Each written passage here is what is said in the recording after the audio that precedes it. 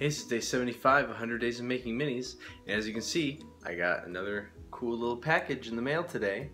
I'm very excited about this. Whoa.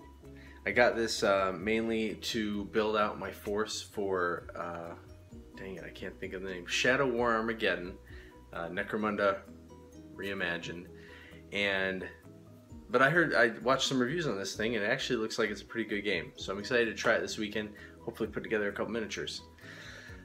But this is going to be a pretty short one tonight because there's been a lot going on. Obviously, the Kickstarter, it's going great. It's over $2,000 now. It's like 80% funded.